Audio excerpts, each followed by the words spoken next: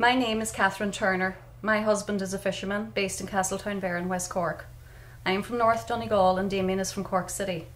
Neither of us are from fishing families, but through visits to Bear Island with family friends as a young fella, Damian slowly but surely grew to love the sea and pursued a life as a fisherman. After training in Greencastle Fishery School, where we met, and at the tender age of only 21 he bought shares in a fishing vessel and was soon in the role of skipper. He loves the sea and it's ingrained in him. He lives and breathes it every day. The industry does have its problems, there's no doubt about it, but I don't know other job. I started when I was 18, and I love the job, I progressed on to buying boats, and I'm hugely proud of the fact that a lot of the lads that work with me are in the local community. As a newly married couple, I moved to Castletownbere in 1997, moving away from everyone I knew and the life I knew. It wasn't an easy transition. It was a lonely time in my life. It took time to get to know people, and although Damian's parents had moved from the city to Castletownbere, I found it very hard to find my place in the community. Damian was at sea when the weather permitted, and the days ashore were spent on the boat, making sure that any jobs and repairs were carried out in time for the next trip. I often questioned if I had made the right decision in moving so far from home. After 3 years, we had our daughter Roise, and it was then that I started to make friends and life became more enjoyable. We went on to have a son also, Lachlan.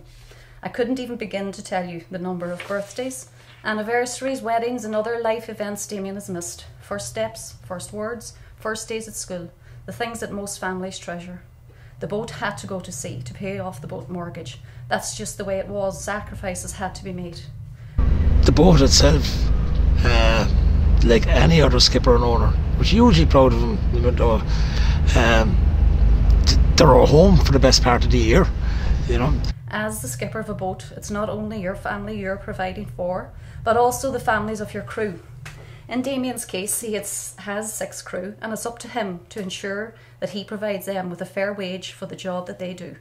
This responsibility weighs very heavy on him, as it does with all boat owners. Here we are now, and we are in our early 50s. In the 30+ years I have known Damian, the fishing industry has changed drastically. As any owner of a fishing vessel will tell you, the authorities are making it near impossible for fishermen to keep going. I have never seen Damian so disillusioned, and it breaks my heart. A career he loves, a career he feels he's been pushed out of. I do the paperwork for our business, and this is the first time that I have said to him that fishing has become unsustainable. The figures don't add up anymore. The prices for fish are not covering the costs involved in maintaining the vessel and earning a decent living for his crew. The quotas on Irish boats are simply just too tight. It's a great community to be part of. It's something that we should not let go.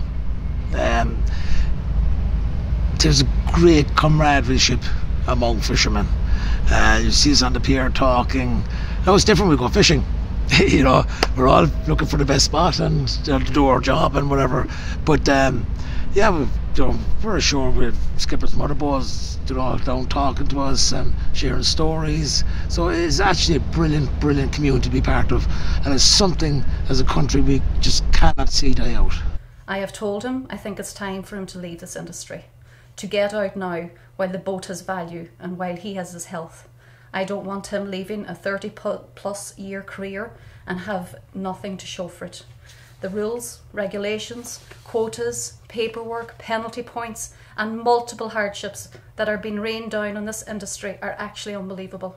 It seems this government are intent on forcing people out of fishing. How are the towns and villages that depend on fishing going to survive? Ireland as a nation has a fantastically rich natural resource off our coast. Surely we as a nation should be reaping the benefits of this resource.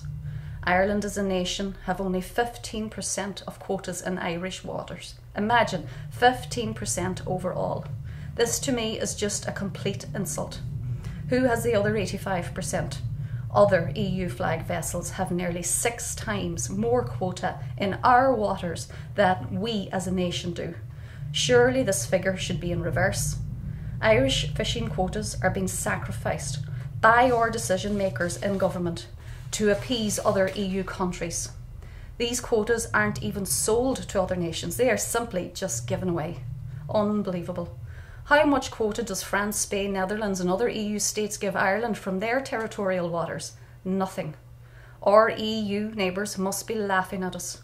It's a free-for-all for everyone, but not if you are Irish. This government are not fit for purpose with regard to fishing matters and the decisions being made. Do they not realise the decline of fishing in this country will decimate rural Ireland? How are these families going to survive? How are the local businesses going to stay viable? Because every fishing port relies on fishing as a mainstay of their business. From the supermarkets, restaurants, bed and breakfast, the drapers, taxis, hardware shops, not to mention the industry-related businesses, net makers, gear suppliers, boatyards, chandlery. Coastal towns like Castletownbere, Greencastle, Dunmore East, Dingle, Killybegs, Kinsale and all the others. Their very existence depends on this industry, and our heads of government still seem intent on wiping fishing out. Please sit down with fishermen, talk to them, listen to their concerns, work on their behalf, stand up for the citizens of this country. Don't let the EU dictate our future. Let the Irish citizens of this country thrive. Let them prosper and provide for their families and the survival of their rural communities.